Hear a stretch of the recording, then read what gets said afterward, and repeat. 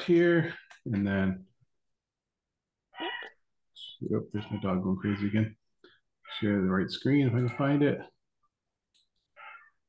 Okay, so last time we looked at polynomial interpolation, and so this time, oops, let me just move this thing. This time we're going to look at trigonometric interpolation, which is sometimes goes by the name Fourier series or Fourier analysis, and he'll use those words occasionally in this chapter I saw. But I think he calls it trigonometric interpolation because we're in particular looking at taking a finite set of points or nodes and then fitting these trigonometric functions to it. Rather than usually when you do like Fourier series, you think of the function as being a continuous function. You don't sample, you just integrate over the whole thing. So I think that's the distinction. I'm not 100% sure. What was your impression? Are you familiar with Fourier analysis and stuff? Have you done that otherwise? Okay. No, not really. Well, no worries. So some of these things you'll see again if you ever run into Fourier series and that kind of math at some point in your career. So the idea here is we're now talking about a periodic function that repeats over and over again, and he's restricting it, which is not doesn't with no loss of generality, as they often say, right? Is we're restricting it to the period of -1 to 1. So if your period is not -1 to 1, you just have to rescale your x coordinate. So period is 2. That means it repeats every 2, as it were, right? Every 2 units across the x-axis, or written in this way, f of x plus 2 is equal to f of x. That's what a periodic function means. So you can think of any kind of like wave type thing that repeats over and over again as being periodic. I do note that if you have a function that's restricted solely to -1 to 1, you can just pretend that it's periodic outside the interval and use this same kind of analysis, extend it to be periodic. That's often done in analysis. So since it's periodic, we should use some kind of basis that's also periodic, and that's what brings us to using sines and cosines or trigonometric functions. And we will expand it in this series, which is p of x, which is a constant term plus sines and cosines that have period 2.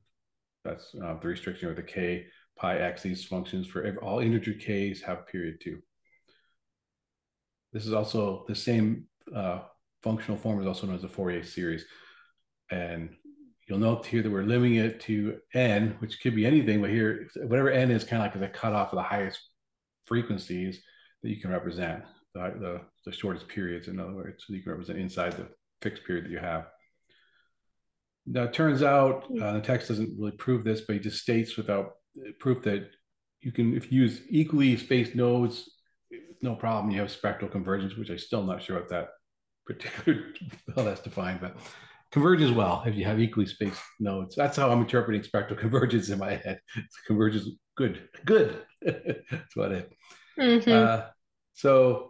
And I think this is related to Shannon's sampling theorem that says if you have n nodes of a periodic n points of a near periodic function, you can exactly represent that function if it's bandwidth limited to n components in this Fourier series. So I think that's related to that concept. He doesn't say, that's my own words. He doesn't say that, but. So the text, so actually I should point out there's actually two n plus 1 coefficients here, right? Because there's a0 and then there's and then a1 through n and b1 through n. So there's actually 2n plus 1, and that's what he calls capital N. Capital N is the total number of points you need. And they're equally spaced in this way.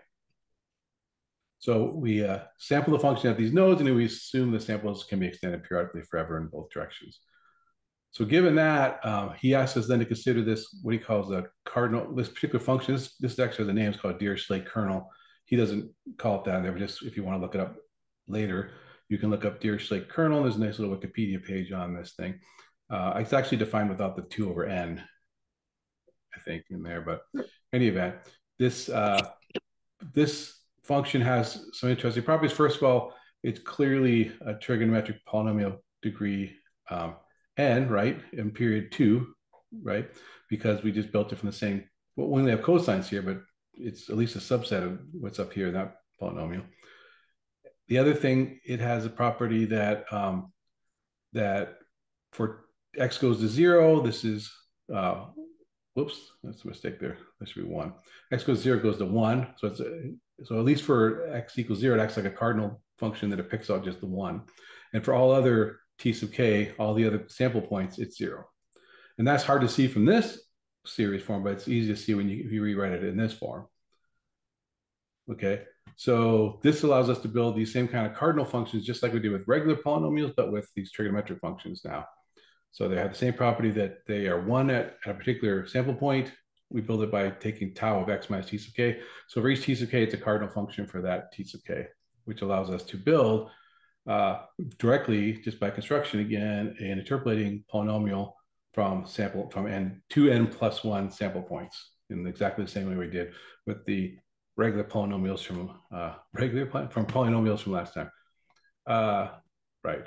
What did I call it? Okay, what's confusing me is I put this word polynomial here. It's not a polynomial. So ignore that idea. I put it here too. He doesn't call these trigonometric polynomials, does he? I think he did. Wait, but, let me that's see. confusing me for a moment here. That's just my mistake. Yeah, it says it's a polynomial.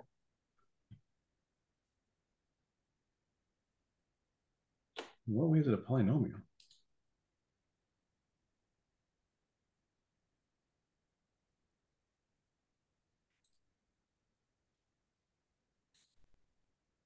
Okay, he calls it a polynomial. Trigonometric polynomial. Okay, I guess it's just a matter of definition. I mean, it's definitionally calling it that. I had no trouble when I was reading that. Didn't trip up on that at all. But now that I'm saying it, I'm like, wait a minute, what? What way is it a polynomial? Yeah, Anyway. I think it's from the definition that it's just a sum Yeah. to n of the sines and cosines. Okay. I guess in some sense it is powers of something, as we'll see in a minute. But in any event, so I did look at some of the exercises in this section. One exercise looked at is just verifying this fact that yes, this sum of 1/2 plus the sum of cosines does equal this ratio here, because it's not at all obvious from looking at it that should be the case. And so what he asked us to do, well, in the exercise, he asked us to consider something z equals either 2 pi I k x. I found it easier because I've done this before to use the z equals e to the I pi kx, because you can tell by looking at it, the sum over n of e to the I kx is equal to this, right? Well, that's just by definition of this by the Euler identity, right? Or by the definition of the complex exponential. And then all the sign terms cancel, right? Because one for plus k, one for minus k, signs an even function, so those cancel through just left with these cosine ones. And then the plus and minus, or say plus k and minus k ones add together, right? Are the same, right? I shouldn't say this. So we just get two of those. So we have 1 plus 2. So we have exactly this, right? Multiply the 2 and then get rid of the n, right? So forgetting about the 1 over n, right? I can write this 1 plus 2 sum over cosine as this, right? And now I'm going to put z equal to e to the I pi x, so that I have this as a series. Now see, that's what I was going to say. It is a polynomial in z, if you can look at it that way. So that's why it's called that. Just didn't occur when I was reading this. So I can split this into two series, and then I can use the well-known formula for the sum of a geometric series, right? And so I just do all that. There's a bunch of algebra involved, which is no fun at all. And you end up with this expression here. And the trick here to get finally to the final expression here is to recognize what I really want is, a plus and a minus exponent term down here, so I can get cosines and sines. Well, I want sines, I know that. So if you multiply the top and bottom by z to the minus 1/2 and do more algebra, it's kind of a mess, but eventually you get to, it's just, I just wrote out longhand, that's why it's such a mess. But in the end, you get to this expression right here. So you get to, this one here should be one look at it. So I can z to the minus 1/2 minus z to the 1/2, and like on the numerator, the z to the minus n, that's what I had up here.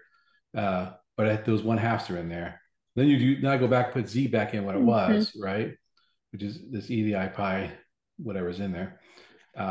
And you get this expression, which you can immediately recognize as, this is a sine, that's cosine, just from, again, the Euler identities for complex exponentials. And then you get this, and you recognize that as 2n plus 1, which is capital N. And finally, we get what we wanted to get out of that. All right.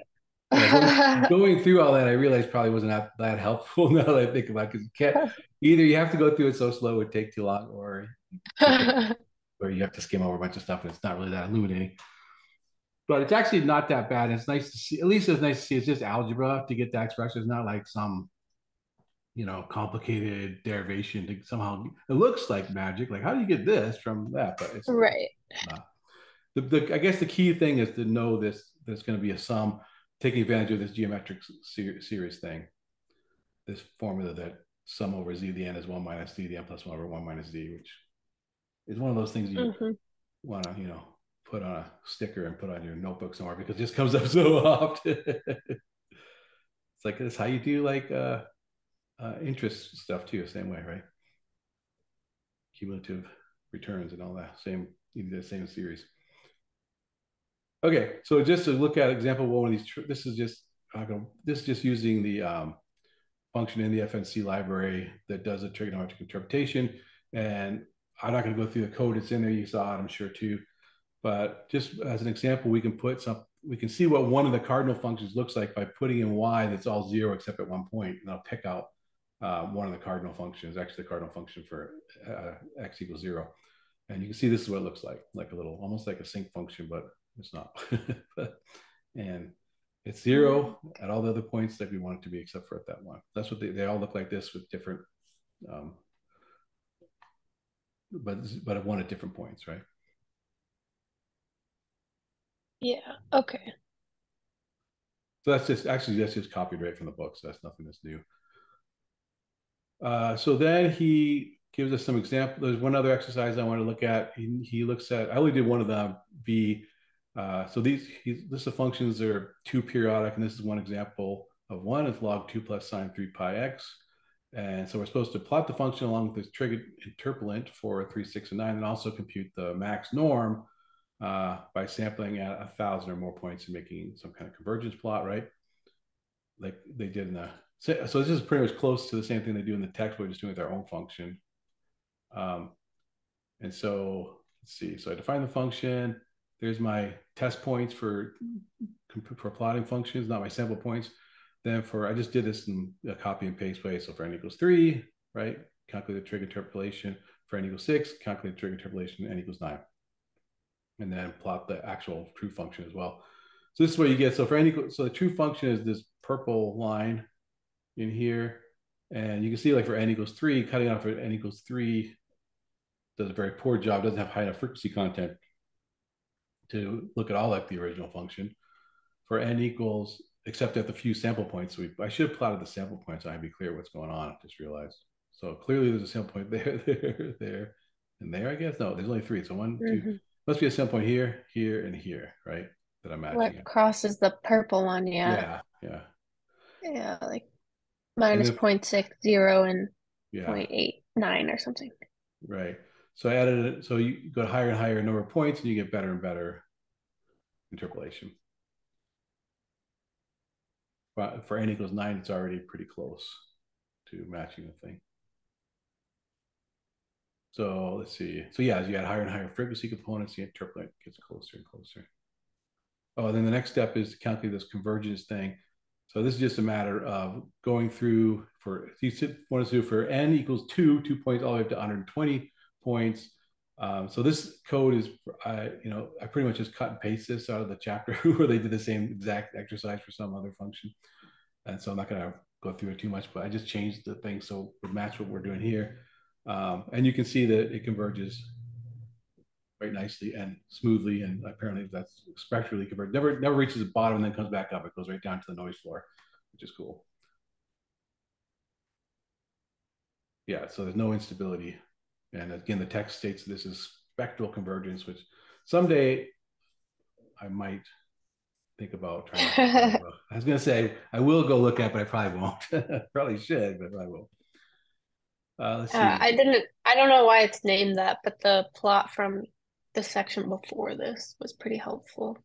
Yeah. That the spectral is linear and log linear. Yeah. And algebraic is linear and log log. Right.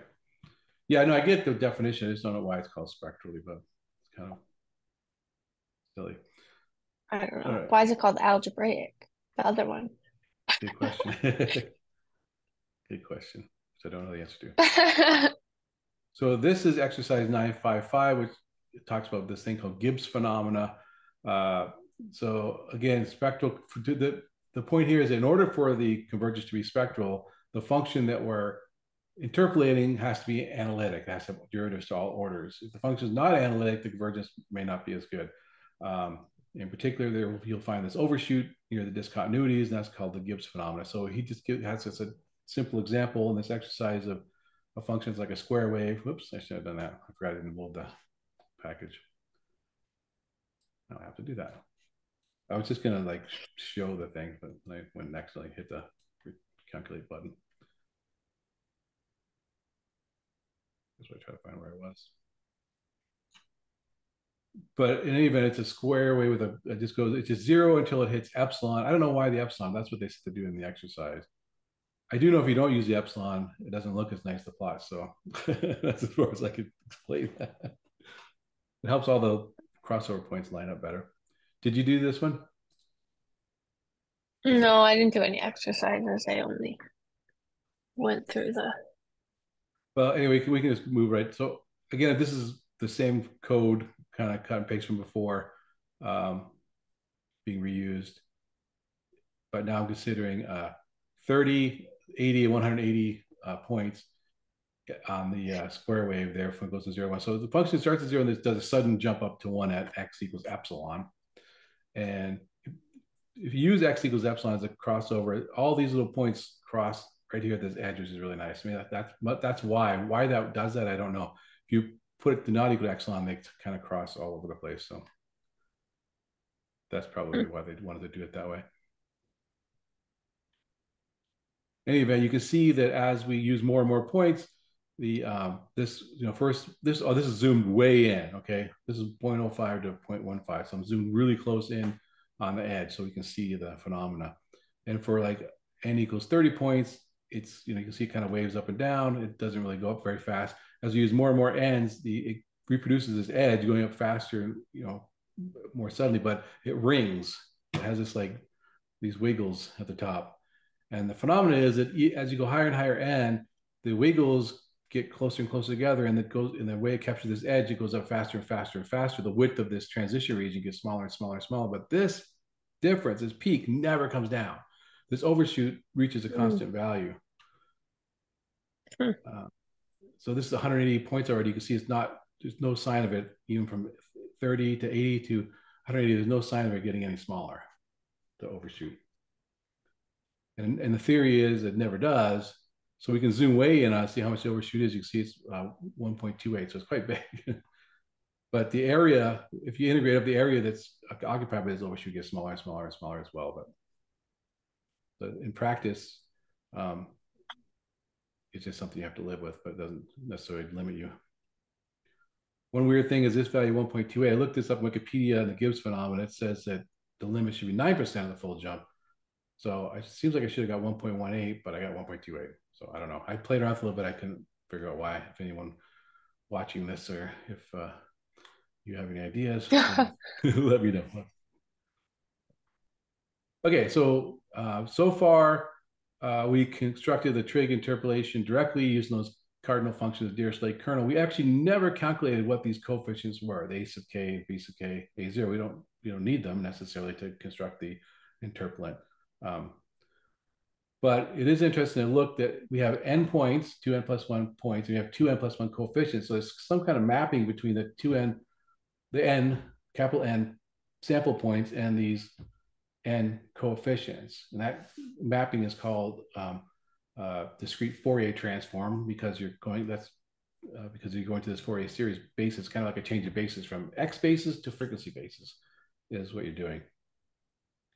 Let's see. We could, in principle, find out what those coefficients are by using that sum form of the cardinal function, right? There was a sum of, C a0 plus all the sum of sines and cosines. If we plug that in, we could expand out and use trig identities to get it into this form that looks like this and find out what those coefficients are. But trig identities are a pain to work with. The main issue is the phase, right? So for each cardinal function, you have to put like x minus t sub k in here, and then you got like, oh, I got to look up that identity for something's cosine of two, difference of two angles or whatever. Same thing for sine. Is, you know, it gets messy. But the nice thing is we can just use this complex form where all those things become much easier to use. So that's what we do. Instead, we start with this complex form of the interpolating polynomial where we have these complex coefficients c sub k, which are made up of these previous components a and b, right? So c sub 0 is just a0 over 2, and then it's just a matter of matching terms to figure out what they have to be, right? So if I need, you know, I need the whatever the a part is going to be the cosine part of this, and whatever the b part is going to be the sine part of this complex exponential, right? And the other, and the you may, and the ones for k less than 0 are just a complex conjugate of these. So we don't have more coefficients. It would seem like, oh, I've got 2n plus 1 complex numbers, but they're restricted in that the negative k1s are the complex conjugate of the positive k1s. For real functions anyway. You can have complex functions that you can do interpolation on, and all these numbers are completely arbitrary. In any event, these coefficients are determined by the interpolation nodes, right? The n nodes, like I said before. So you can write out the like we did before in that exercise. We can write out the cardinal functions as this sum over exponentials, which means we could just, like I said, plug in and find out what those c sub k coefficients are by just looking at them, right? Identifying them in the expansion. But I already said that discrete Fourier transform thing. But the straightforward, I should say, not standard, but a straightforward way, another straightforward way, besides what I just said, is just to evaluate the complex exponential at the n nodes and get this kind of van der Waals style matrix, right? Powers of z, which can be inverted to solve for the coefficients. But that's very inefficient. It's order of n squared. And it turns out what he says is one of the most important algorithmic observations in the 20th century is that there does exist this algorithm called the fast Fourier transform, or FFT, that computes this discrete Fourier transform in order n log n, which is much faster than n squared operations. And he doesn't tell you how it works, but he does say that there's a nice package that does it that you can get. There's some weird differences. What we've been doing, it uses, instead of -1 to 1, it uses 0 to 2. Well, that's not so weird. And then when it gets the coefficients back to you, it puts them in this order here. So that's just something to be aware of. And then he has us do an example here. This, I just defined this function so I can get rid of small numbers. Make the output a little better. So we define this. Now this function right here is a function of x. It's got 3 times 2 pi x. So it's got a 2 pi frequency component, and it's got a 1 pi frequency component. But like I just said, this is now a complex function. Right? We just got done talking about real function. All of a sudden, this is from the book too. He throws this complex function at us. Okay, right? So this function is complex by construction. And the reason why he does that is going to be clear in a minute. So we can sample the function, and then we can compute the FFT, and then look at what the coefficients are. So that's what we'll do. Okay, so here they are. So should be no surprise, but for the 2 pi components, as I said, right, there's the c sub 2, ck sub 2, right, is a complex conjugate of ck sub -2. In fact, they're basically both the same because these imaginary parts are so small, but right. So that's the cosine component, and this lone c sub 1 is the component from this part right here, which is the complex part of this function. So that's the demonstration of how it works, right? All the other coefficients are near 0 because there's no frequency content there.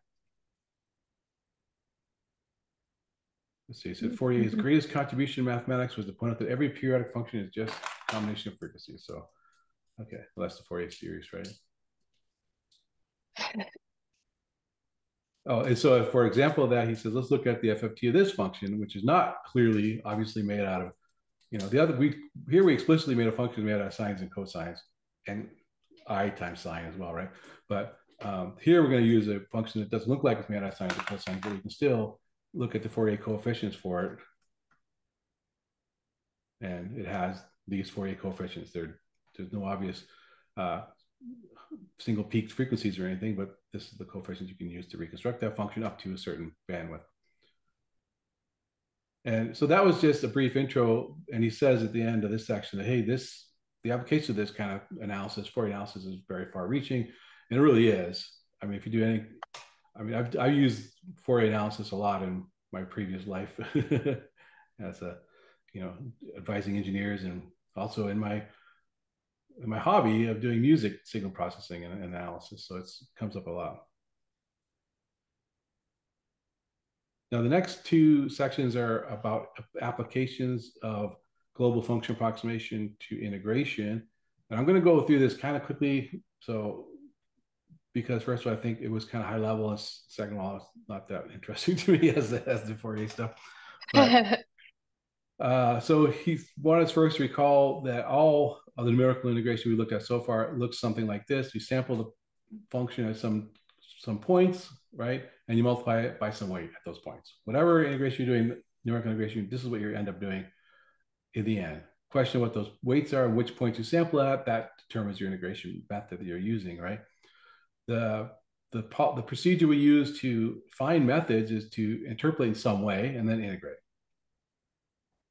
And the key observation he makes here is if the integrand is approximated in a spectrally accurate way, then the integration formula itself will result in spectrally accurate integration.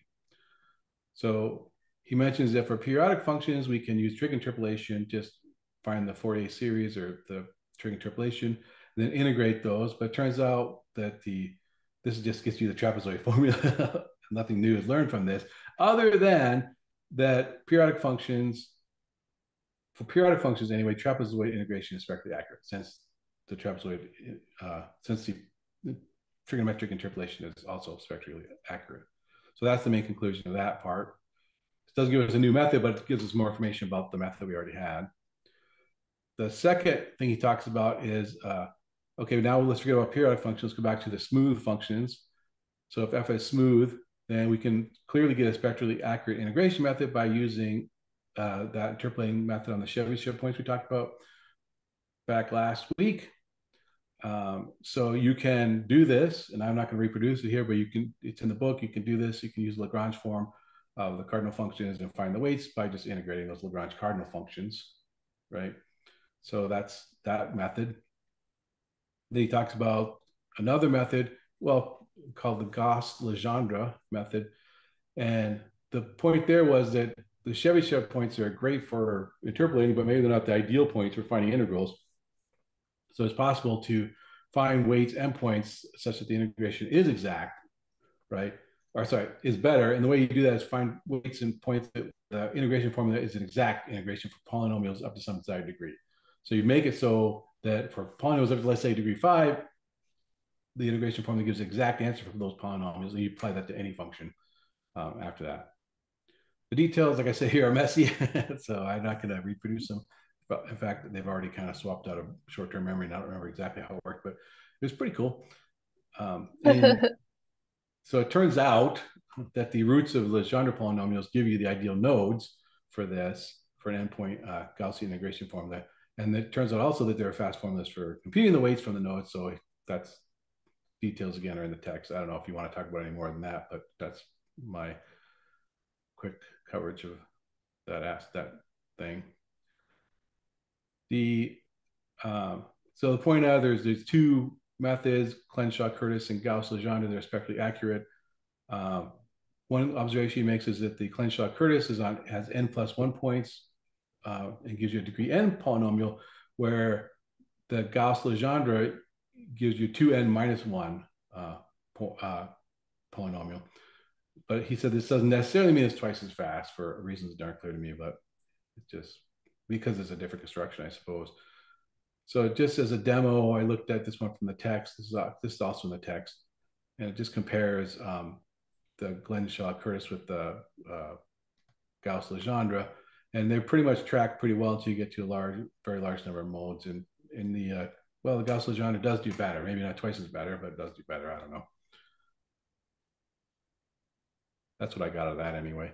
He also compared it in the text to, which I found interesting, is that this, like, in particular, the adaptive algorithm, which tries to find points. Remember what the adaptive algorithm tries to do? It tries to set the node spacing so that the integral converges as fast as it can, right? I mean, that's what I thought. But it is just fourth order. And so it is kind of restricted as you go. It's fourth order no matter how many nodes you have. Whereas these make higher and higher order integrations for higher and higher nodes. So it's clear that these spectrally accurate methods are much better in many cases than a Runge cut or another fourth order adaptive method that we talked about before. But he does say that there are often cases where the adaptive thing is better. For example, is if the function, the way it varies a lot. Like it's, a lot of wiggles over here, a lot of smoothness over here, then you need to use perhaps an adaptive method. Otherwise, these spectral methods will end up, because the spectral method picks the points independent of what the function looks like. It has no concern at all. It picks the points entirely by the roots of Legendre polynomial. So that may not be particularly ideal for a function that wiggles really fast over here and then out over there, where you end up with a lot too many points in the other area. So he says choice is problem dependent, which is always the case. So you have to try different things, I suppose. But if you just need to pull something off the shelf, it seems like these spectrally accurate methods seem good to use. Okay, so the last section in this, chapter is improper integrals.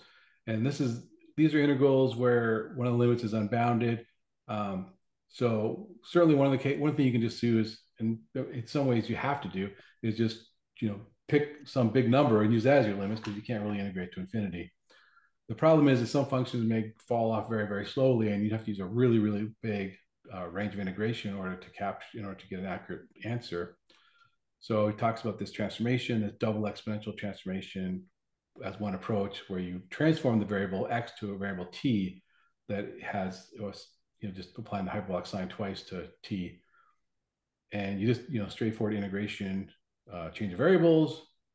You can turn the integral into this integral in terms of t now, which is these hyperbolic functions out here, but the big part is that the f itself will be going to zero much, much faster now, thanks to this x of t coordinate in there.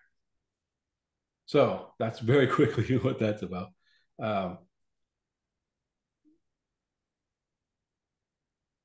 So he takes a look at this integral 1 over 1 plus x squared, which does not fall off very quickly at all, and does a double. So if you look at the integrand 1 over 1 plus x squared originally, you can see like from -4 to 4, it's just, it's still pretty big. And I'm probably gonna have to go really, really far in order to make this, to capture all the area. But the transformed integrand looks like this. It includes the change of variables part too, which you might think would start to blow up again, but putting it inside the function arguments overshadows that.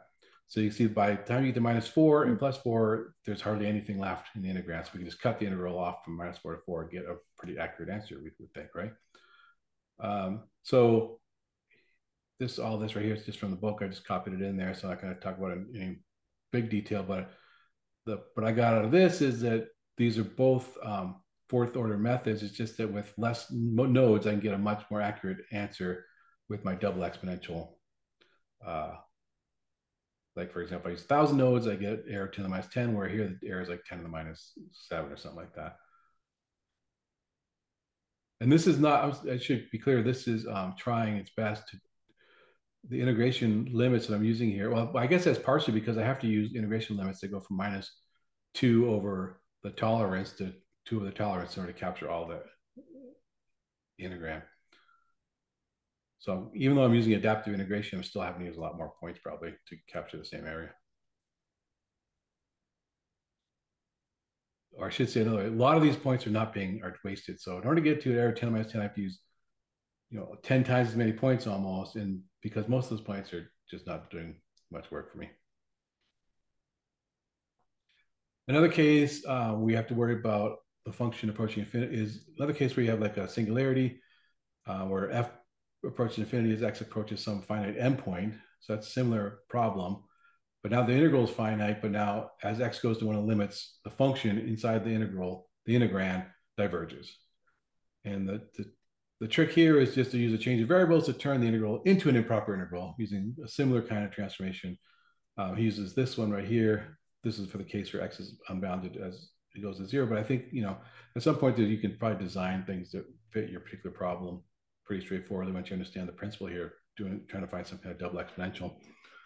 And this transforms the limits from 0 to 1 to 0 to infinity. Also swaps the order. So this infinity is actually goes along with that 0, by the way. So there's an exercise where he asks us to do that for this function, which is almost the same kind of function, just with plus x to the fourth. Except the difference is we're going from 0 to 1. What was the actual exercise? Sorry, let me just check here. So this has been a while since I looked at this. I mean, by a while, I mean like it was like 3 days ago, which is already so far. Oh no, sorry. This is an exercise having to do with the first part of this, the improper integral. So this is integral from minus infinity to infinity of 1 over 1 plus x squared plus x to the fourth. So the exact value is pi over square root of 3. So this is just, again, just reproducing, just copying and pasting whatever was in the same code essentially that was in the book for the example and just doing it as an exercise. So it's pretty straightforward. It's not really worth dwelling on, I don't think. So that's pretty much it, right? There's something else to say about that? All right. I don't think so. So, I mean, to me, this section, this whole chapter was interesting. I like the discussion of the cardinal function. I hadn't really seen it done that way, especially with respect to the trigonometric polynomials. Seeing it done that way with where's my stop share? There we go. With cardinal functions. So that was interesting. I don't know. I find the integral stuff kind of dry and not that interesting. It's like, I mean, it's nice to know how they work, but I just feel like I'm not going to be designing these algorithms and I'm worried about other things. So I'm happy that other people have thought very hard about this and have tools available. I guess the advantage is you actually now will know a little bit more about when you're doing using one of these libraries and some error comes up, I'm hoping that I'll understand it better. Right? Oh, wait a minute, this makes sense. I see what it means by solely or something, right? Yeah. Did you get, is that what you get out of this too? Do you agree with that analysis as it were?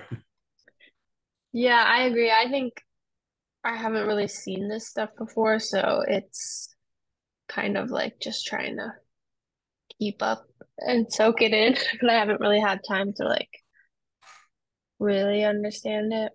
If that makes sense. Yeah, I agree.